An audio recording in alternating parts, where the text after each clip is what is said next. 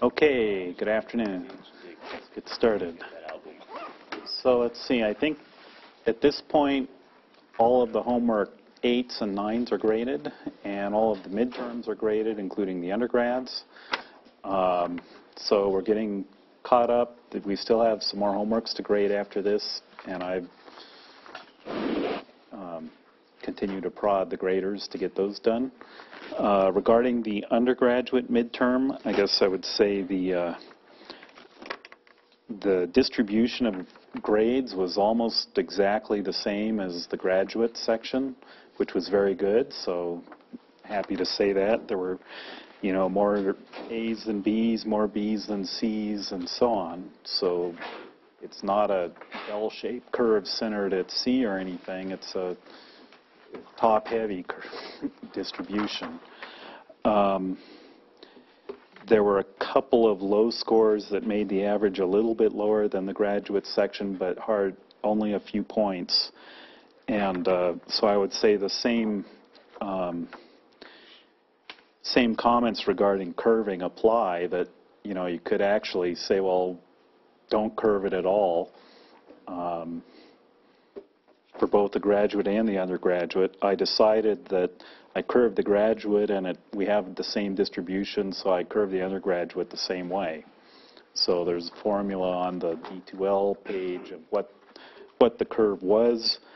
The median score for the undergrads was 84%, and the same formula curves that up to 87.2.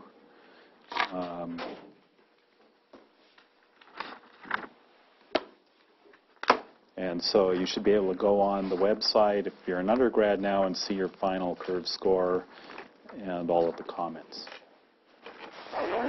Okay, I think basically, as a whole, the class did very well on both undergrad and grad sections on the midterm.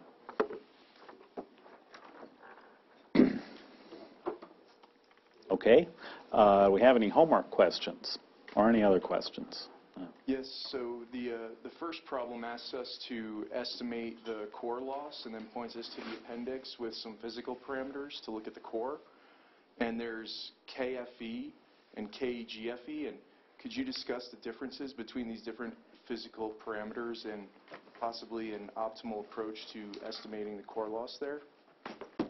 Okay, so we'll talk about the appendix today, actually. In fact, I can bring it up.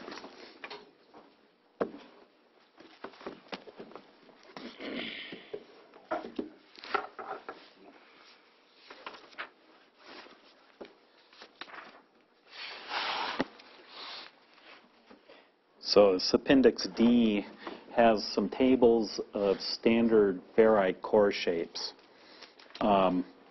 So we're going to talk about what KG is and KGFE today and in upcoming lectures. They don't really apply to this homework set, but those things are a measure of how magnetically large a core is as far as geometry goes that we will use to design inductors and transformers. KFE is this constant in the core loss equation, and KFE really is not in this appendix. KFE is a function of the core material rather than the core geometry. So what this appendix is doing is listing different ferrite core shapes and how big they are, what all their dimensions are. But you can make the ferrite core shape out of whatever ferrite material you want, and it's the material that has the core loss equation associated with it. So you can get this shape of core in a good high-frequency, low core loss material, or you can get it in a same core shape in a cheaper, lower-frequency, higher loss material. So to get KFE, you actually have to go to the plot of core loss versus flux density. And I think the problem asks you to look at a figure in Chapter 13 that is claimed to be a typical material, but the problem is saying, let's suppose our core is made out of that material. 1320. 13.20? Okay, thank you. So figure 13.20 has a plot of PFE, the core loss, versus delta B for different switching frequencies. In fact, let's...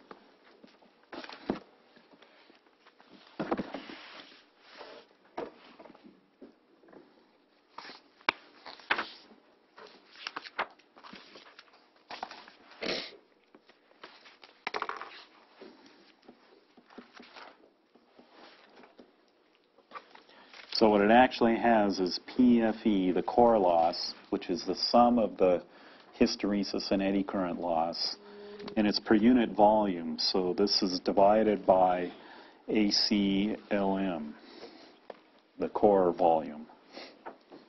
And then on this axis is delta B, and these are log scales. So this is log plot.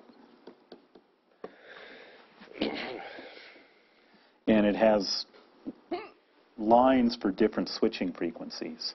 So it might have this one for FS is 100 kilohertz, and another one that's FS is, say, 200 kilohertz, and so on. So what you have to do really is, I guess there's two ways to approach it. One is you can simply calculate your delta B, and if you know the frequency, then just, use the plot and read the value off. That's a perfectly good way to do it. Another way is to use the formula, and we had a formula that was PFE was KFE times delta B to this beta exponent times the volume. And so this formula is the equation of one of these lines. And at a given frequency, you can write the equation of the line and figure out what beta and KFE are. So it's a log-log plot, and the exponent is really the slope. And to find KFE, after you've figured out the slope, you can evaluate 1 point. So do this, get 1 point, plug in delta B here, and plug in this value into here and solve for KFE, and you can get the equation in analytical form. Either way amounts to the same thing.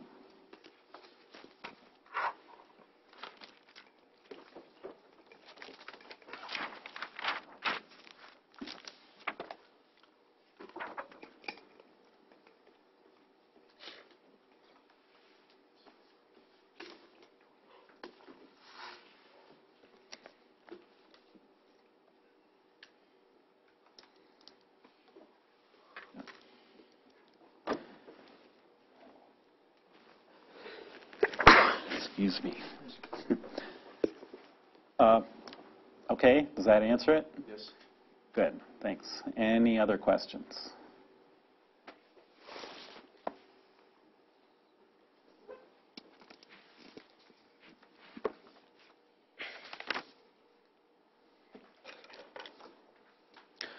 Okay, well, Yes, there have been a lot more people in office hours this week, and also more comments on the discussion boards for the graduate section at least, so I'm watching them and answering those questions, and you might look on the discussion board if you have questions.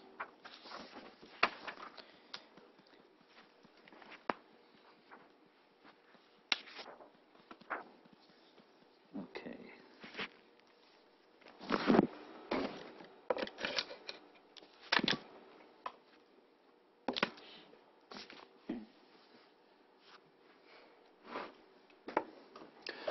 Okay, so we've spent the last several lectures talking about basic magnetics and in some detail on magnetics loss mechanisms. And today I want to start using this material to talk about how to design magnetics. And I have a couple of really goals. The first one is so that if you take the lab next semester, you can go in the lab and wind your own magnetics and know how to get started, at least. Get going on having an idea of what to do. And the second one is that in a in a job, if you're going to build power converters, at least if they're more than a couple of watts in power, then you're probably involved with custom magnetics or magnetics that you design yourself. You could get off-the-shelf inductors and things for specialized, or for certain applications like cell phones. A cell phone inductor, there's very high volume and it's easy to buy those from a lot of manufacturers. But if you have a converter with a transformer in it, it has very specialized requirements, and it's very rare that you can find some off-the-shelf transformer that has the number of turns you need and the size you need and all of this. So it's custom, and whoever's in charge of the power stage has to know what they're doing. And so we really get involved with designing our own magnetics. And even if your company doesn't want to go there and you want to hire some other company and pay them to design and build your magnetics, you still need to know what you're doing, because if you're the person responsible for the power stage, you won't get the efficiency and the good design that you want until you figure out what's going on and make it work the best you can. Okay, so we're going to talk for several lectures now about design of these things, and we're going to start with the basic issue of designing an inductor. And that's where we'll start. So say we have a buck converter or a boost converter or something, and it requires, say, a filter inductor in the output. And how do we design this inductor? And you will go into the lab then, if you take the lab next semester, and you'll have some different size ferrite cores in your kit, and you'll have to decide which core to use, how big a core do you need, and you have to decide things like what size wire, how many turns, how big an air gap to put on it, and so where do you start? And what we're going to do here is I'm going to talk about what are the constraints, and I'm actually going to derive a step-by-step procedure for calculating those things so that you can actually work out the numbers and do it. Now, we debate every year among the faculty of whether to teach a step-by-step procedure or not, because we can't account for everything. Especially we can't account for proximity loss because we haven't even chosen a core. We don't know how many layers there are going to be. We can't calculate proximity loss at the beginning. So we'll leave out certain things like that. And what we're going to start with is just include the DC resistance of the wire in our design process. But the step-by-step procedure then will give us what you could say is a first pass design, and once you've done that design and figured out what the core is and how many turns there are and so on, then you can go back and analyze it and see how big is the core loss and the proximity loss, and is it going to work well or not. And if you have out of control proximity loss, then you can iterate the design again.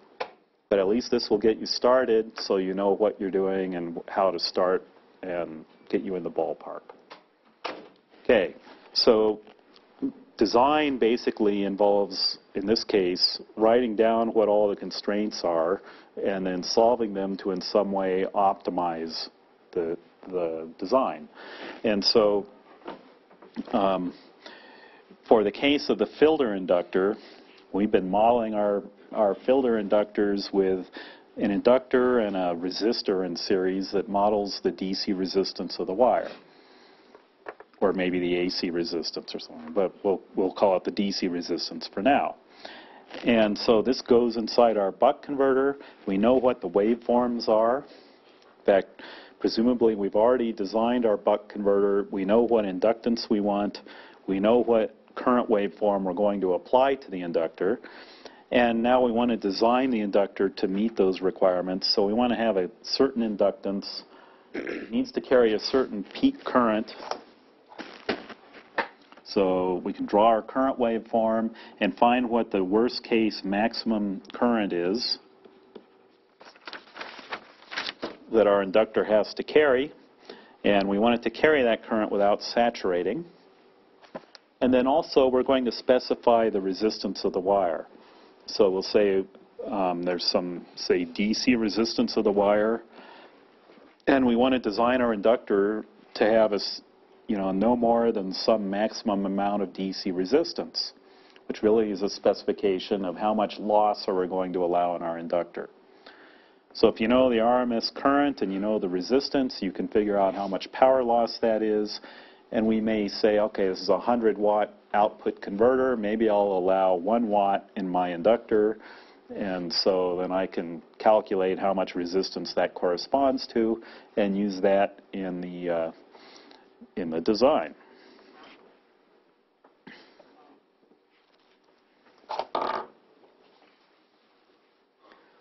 Okay.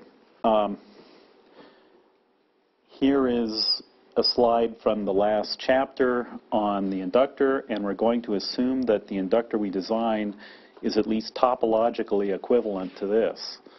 So it has a winding on a core, there's an air gap, we have this model of the magnetic circuit.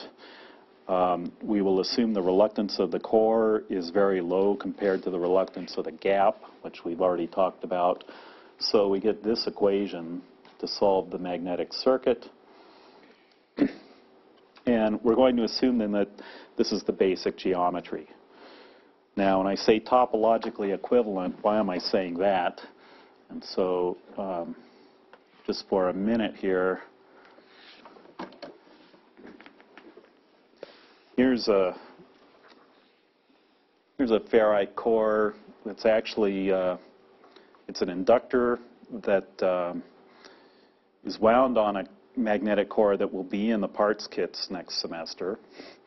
I don't know how well you can see that, but it's got the red here is some copper wire. It's pretty fat wire, like number 15 or 16 gauge wire. It's got what the dark gray is the ferrite core. The wire is wound on a plastic bobbin that has pins here that plug into a printed circuit board. This is what's called a PQ core. It's actually a PQ 2620. So here's what the ferrite core actually looks like. These numbers on the core are generally related to the dimensions in millimeters. This core, this distance here, this is kind of tricky to be coordinated and do, but this distance from here to here, here to here, is 26 millimeters. Okay? And then when you stack the two core halves together to get one complete core, the height is 20 millimeters. Okay? So bigger the number, the bigger the core is for real. So it comes with a plastic bobbin, and you're supposed to wind your wire on this bobbin around like this. And then you put the core over it.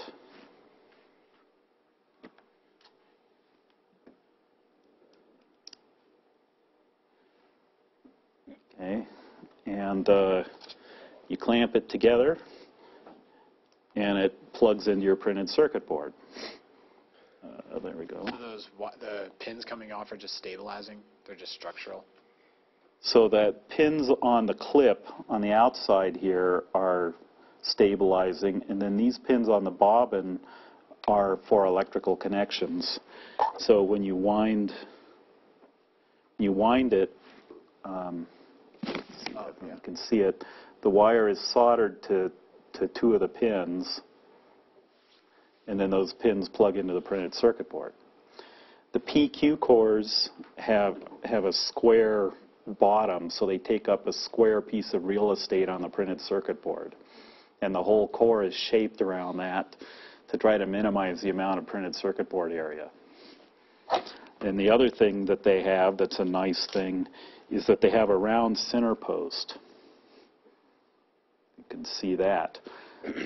So when you put the wire on the bobbin is round, and the wire goes around this round center post, and so the one turn has the minimum length, which minimizes the resistance of the wire. Some cores have square center posts, which are easier to make in ferrite, but they're harder to wind.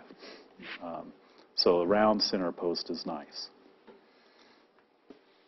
Okay, probably more than I needed to talk about so far, but this is the basic problem then. You've got a box with different, maybe a box of PQ cores, but they all have different dimensions. Some are bigger than others. You have to pick which one to use, and then how many turns, and you have to put an air gap. It's hard to see maybe, but this core actually is gapped.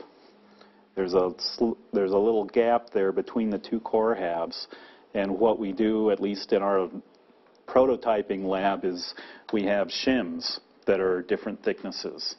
We have a whole book of shims, and you can choose the one with the gaps length that you want and cut out a piece to fit in each end of the core and put a air gap in your inductor. Yes? So the cross sections that we've been working with are purely rectangular, whereas these are flared at the ends. Yeah, so there's, You don't have to let's see, there's the shape. So the round center post has an area that you could say is AC, the area of the core, but it's round instead of square. What happens actually is that of the flux that goes in the center post, as it goes around the magnetic path, half of it goes on one leg and half goes on the other leg. And if they design this right, the areas of the two outer legs should add up to the area of the center post. So it's a wash. So then it's constant area going all the way around. It's actually not always true. For example, in this shape of core, they may decide that they need to make the outer legs thicker just for mechanical reasons. And so then the flux density will be different at different points going around the core. On the data sheets, the manufacturers give you a number that they call the effective cross-sectional area. And exactly what that means is hard to say. Maybe it's the smallest, or maybe it's some number that when you plug that in to calculate the core loss, the number comes out right. Probably not, though. So it's, but it's, you do what you can, what you have to. So.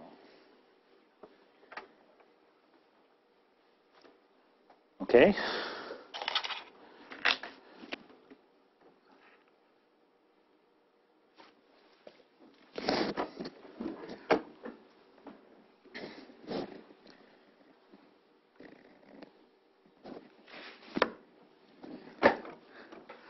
Okay, so we've got this, and there is some effective area, AC. There's some effective distance around the core, LG, although it doesn't matter because the reluctance of the core we're going to ignore. And so we can now solve this. In fact, we have solved this in previous lectures for how the inductor works, given this. So for design now, we need to write the constraints. And so here's a list of constraints. And the first one is that we want the inductor to operate without saturating.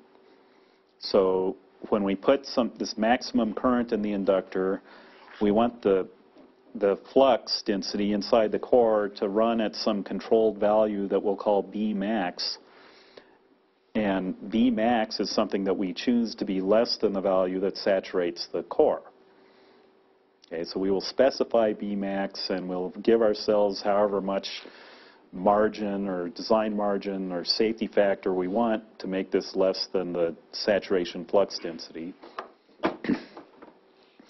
And so what we can do is go back to the previous slide here, and we had this equation. And what flux is B times the area.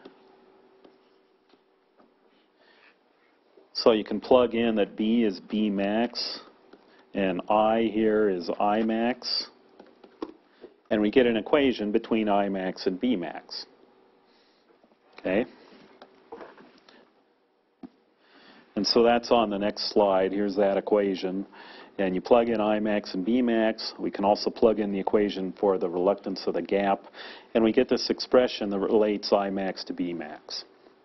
So this is our first constraint. Okay? Now in this constraint, I max is given. We've already analyzed our converter and know what peak current we're going to have. Bmax is given. We have to decide what Bmax we want to run at. Mu naught we know, but the number of turns in and the gap length LG are unknowns. So we have one equation here and two unknowns. But it's the first constraint, and we'll keep going and generate some more equations. Okay, second constraint. We want to obtain a certain inductance. Okay, so we previously worked out what the inductance is, and we have a formula for that. So I'm not going to rederive that. But here's the formula. So in this formula, L is given. We've already decided what inductance we want. We know mu naught, but we have three unknowns: the core area, AC, the number of turns, and the gap length. So we've added an equation, but we also have one more unknown. Okay, so we'll keep going. Next constraint is the winding area. So I drew this core that looks like this, and there's a hole in the middle of the core that we call the window of the core. And the core has a certain window area that we're going to call WA. And the constraint here is that the turns of wire we're going to put in the core have to fit inside the window. And okay, this is a simple, dumb thing, but it's very important because you can't put bigger wire than fits. And it's a constraint on how much resistance and how much loss our core will have. Okay, so the window area is really a function of the bobbin. And I had this bobbin that we were winding the wire on, and the bobbin fits inside the core. And so there's a certain area in the bobbin available to put wire in. And on manufacturers' data sheets, you have to look at the data for the bobbin that fits in their core to see how much window area there is.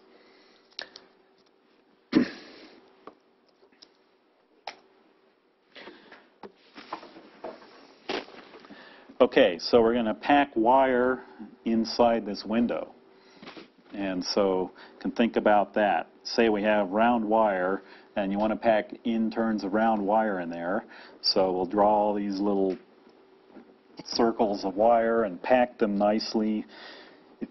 If you do a careful job, maybe you can get your winding to look like this and pack the wire very good. But the bottom line is there's only so much you can fit.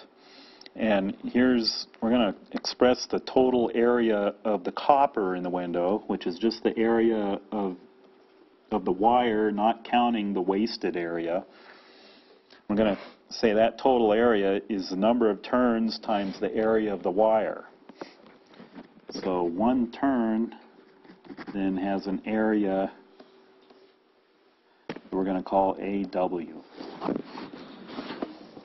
Okay. And this AW is in fact often called the bare area of the wire. And so if you look on wire manufacturers' data sheets, they'll talk about the bare area, and what they mean there is that there's some wire and then there's some insulation around the wire.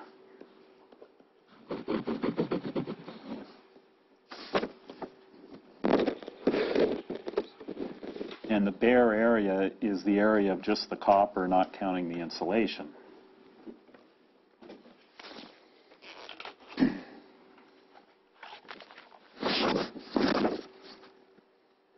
Okay, so the total area of copper in the window then is the number of turns times the bare area of one turn. And on the other hand, the core window area is WA, and so we need this area of the copper in AW to be less than the window area. And not only that, but we put this fudge factor here, KU. It's called the window utilization factor, and it's some fraction less than 1. And this is because the wire doesn't pack perfectly in the area, in the window area. So we waste space between turns in these little holes here. In fact, there's a big long list of reasons why we can't fill the window with wire, and here's a list of them. So the round wire doesn't pack perfectly, so that reduces the fill factor or utilization factor down to something like 0.7 to 0.55, depending on how you wind it. And those are kind of rule of thumb or typical numbers. Then we have insulation on the wire. If you use what's called magnet wire, the copper magnet wire just has a very thin varnish on the outside, and the insulation is very thin. Magnet wire can take about 60 or 70 volts before the insulation breaks down. It's just a very thin layer of varnish. Oops, what happened? On the other hand, with higher voltage insulation, it's thicker, and then you get KU gets reduced by more, like maybe 0.65 instead of 0.95. Then we have a bobbin that goes in the window area, and the bobbin takes some space and uses up some of the area. And we may have to put tape or more insulation between windings if we have some high voltage breakdown requirement. So there's all this stuff we put in the window that uses up window. So really you have to multiply each of these factors together to see what the total fill factor is going to be. But I'll tell you just some rules of thumb. If you're building a low voltage inductor like a buck converter in the lab that's doing 10 or 20 volts, then you can get a fill factor of around 0.5. If you're building more specialized things like an offline transformer that has insulation, or a high voltage transformer that has a lot of insulation, you have a lot lower fill factors. It might go down to 1/4 or even less than 1/10. And on the other hand, sometimes you see people using specialized conductors that aren't round and packed together well. Either a foil winding that's flat foil, or you can actually get almost square wire and pack that together and get fill factors that are more than 1/2. Okay. So our third constraint is this then. Fill factor times the window area has to be greater than the number of turns times the area of the wire in order to get the wire to fit inside the core window. Okay, this is another equation, but it has more unknowns again. We have the area of the wire and the window area are unknowns. Finally, we have one more equation, which is the resistance of the wire. So we want to design to get a certain resistance. And here's the formula we've been using for that. The resistance of the wire is the resistivity rho times the length of the wire divided by the area of the wire. Okay. Now, how long is the winding? Well, that depends on your bobbin. And we talk about something called the mean length per turn, or MLT here. And if you have a bobbin like this and you're winding turns on it, the turns on the inside of the bobbin have a shorter circumference than the turns on the outside. And so the mean length per turn is is the length of your average turn, maybe in the middle of the winding. And the mean length per turn is something that you can also find on the data sheet for the bobbins. So it's a property of the core geometry.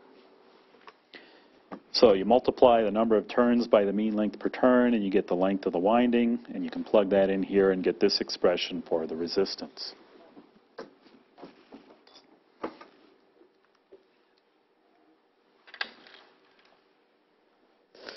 Okay, I'll just point out right now, Appendix D, last appendix in the book, has these tables of all these different core geometries. And let's see, here's the PQ core that I was holding up. And 2620 was the one that I was holding up. Here's its cross-sectional area is 1.19 square centimeters. Here's its window area, 0.333 square centimeters. And here's its mean length per turn. Okay, so there's where you go to get that data for your homework problems. At the end of this appendix, there's also a table of the American wire gauge, which is standard wire sizes that are used in the U.S. The higher the number, the thinner the wire. And this is kind of a logarithmic scale. So if you go up 3 wire sizes, you change the area by a factor of 2. Okay, so the second column here is the bare area in thousandths of a square centimeter. So this is the area of just the copper. The next column is the resistance per unit length. So number 10 gauge wire has 32.9 microohms of resistance for every centimeter of length of the wire. One way to calculate the resistance is to just find the length and plug into this table, or the other is to use this formula. Use the formula right here.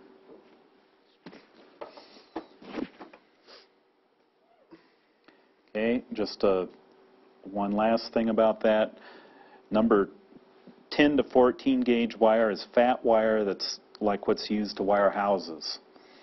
So, you know, here we're talking wires that can handle between 15 and 30 amps of current for that size wire. 20 to 24 gauge is what we often use for hookup wire in the lab. So it's more maybe what you think of as more normal wire. And when you get into the 30s and 40s, we're getting the small wire. Wires in the 40 gauge area are like hairs in thickness. They're very thin.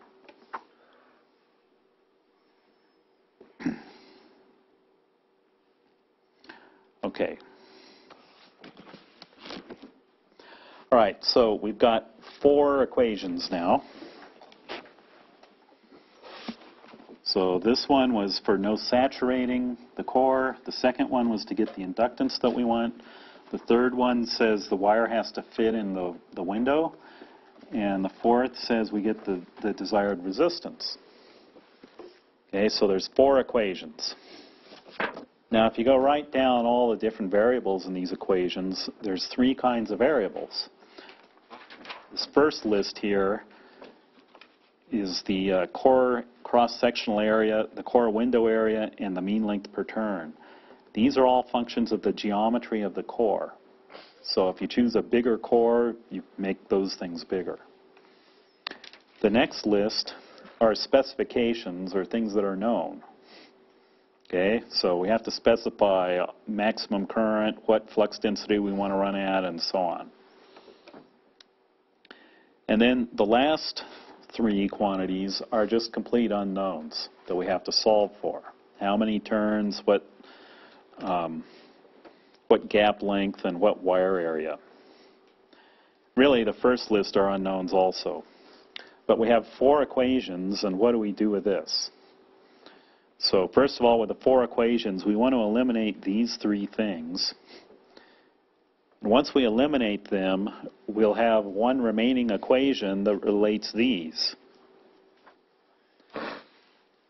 Okay? And what we want to do is take everything that depends on the core geometry and put it on one side of the equation, and the givens or known quantities we'll put on the other side of the equation, and we'll choose a core that satisfies that. So here is that. If you do that, you eliminate the three unknowns at the bottom, then you put the first list on the left-hand side here, and you put the knowns on the right-hand side. You get this equation. Okay. So what we have to do is pick a core that satisfies this equation. Okay. So the quantity on the left then is a measure of magnetically how big a core is to do a certain filter inductor job. And what we do is we tabulate the left-hand side for all the cores on our list. And in practice then, you plug into the right-hand side and see how big a core you need, and then you go down the list and find one that satisfies this. So the quantity on the left-hand side is called the core geometrical constant. This was Colonel McLyman at JPL came up with this name and this approach in the 1970s. And so he calls this Kg as the geometrical constant, and so that's what we're doing here is applying that approach. And so if we look at the appendix,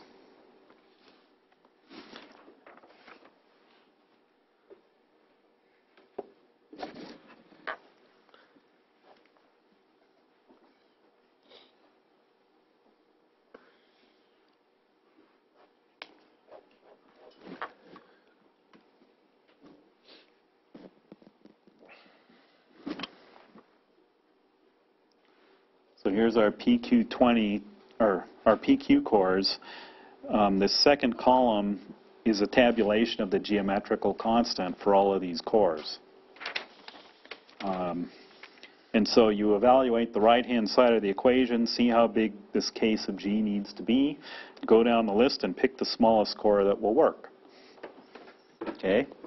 And once you've done that, then we know what our core is, and we know the values of the area and the window area and the mean length per turn. And so then we can go plug in to find the other three unknowns once we've done that.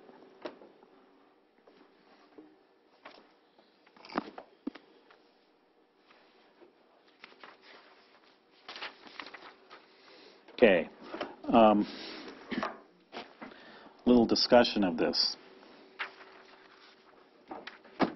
First of all, this Kg number is, you can think of as a figure of merit that says how effectively large a core is. And there's more than one way to choose a geometry to get a certain K sub G. For example, if we, you could make the core area smaller, AC, make AC smaller, and make the window area bigger. And if you make it big enough, you can get back the same Kg. And what this is saying is that by doing this, we're using less core material, but we're winding more turns and putting more wire in the window area. And so classically, we say that you can trade off iron for copper or vice versa in designing your magnetics and do the same job. So this is another way to say that. Another thing this says is that Kg varies inversely with Bmax squared. If you make Bmax too small, it makes Kg really big. So, it's like, okay, we don't want to saturate our core, and we want to make Bmax less than Bsat, but you don't want to make Bmax any smaller than you have to because the core size goes up really fast. If you make Bmax half as big as it otherwise needs to be, you're making Kg 4 times bigger. And that's making your whole magnetics much larger as well. Kg varies inversely with resistance. If you don't care how big the resistance of the wire is, you can make R big and you can make kg small. And everything else maybe will be the same. So if you don't mind having a mega ohm of winding resistance, you can put 1,000,000 in there and get a teeny kg, smallest core on the list, and get all the inductance and all the current you want, but you just have all kinds of loss in its resistance. So resistance matters. Fill factor also is in the denominator, and that's important. So if you waste window area, you can use a smaller kg if you didn't do that. So we want to pack the wire efficiently into the window to make our inductor smaller as well.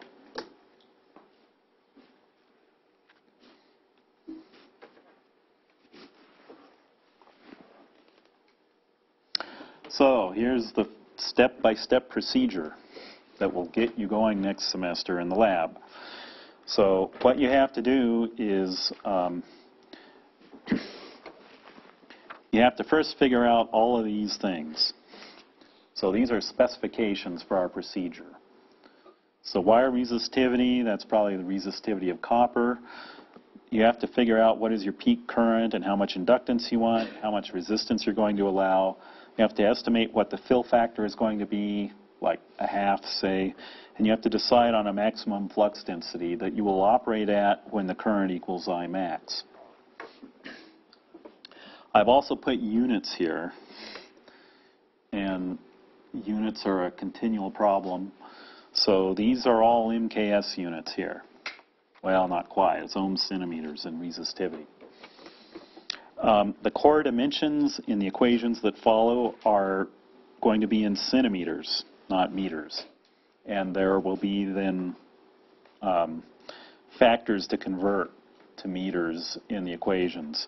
And I do this just because our cores have dimensions that are a couple of centimeters and it's convenient.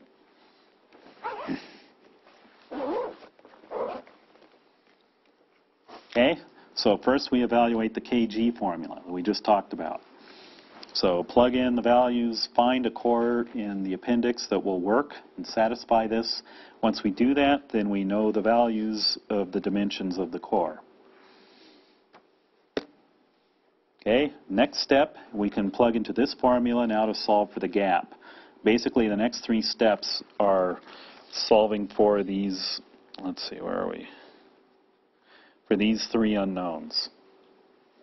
Okay, so we can use the remaining 3 equations to solve for these 3 unknowns. So here we solve for the air gap, and for this equation, AC is in square centimeters. The gap length is in meters, which is strange, but gap lengths aren't centimeters either, so I didn't convert it. You'll have to convert your gap length into convenient units. Our gaps are typically microns or mils. The shims that we will use next semester in the power lab are measured in mils, which are thousandths of an inch. They're not millimeters. So we have to convert to inches. And we get shims that are range typically from 1/2 mil up to several tens of mils. And a long gap is maybe 30 to 50 mils. Okay.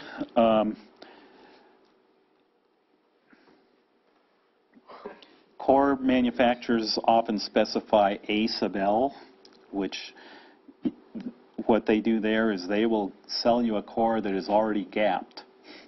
Comes with an air gap. So you don't shim it. And if you're going into production, you do this. You use these. So A sub L is a measure of how big the gap is. And rather than telling you the gap in actual meters or something, what they do instead is tell you the inductance you get per turn. And so AL is the inductance in nanohenries per turn of wire, or they often also call it millihenries per 1,000 turns. Finally, we can solve for the number of turns in, so you plug into here. In this equation, L, I, and B max are in MKS units. AC is in square centimeters. So there's a 10 to the 4th factor to convert that to square meters, and then we get N. You have to really watch your units. Then we can evaluate the wire size. So this is our formula for how many turns would fit. Basically, you take the available area and divide by the number of turns and use the biggest wire on the table that satisfies this. Finally, I would suggest checking, and one way to check how your design worked is to calculate the winding resistance at the end and see if it meets your requirement. Okay, so that's a good stopping point for today. Basic conductor design, but we'll have some homework on the last homework set to go through a design, and you'll get a chance if you take the lab to do this yourself. Okay, see you Friday.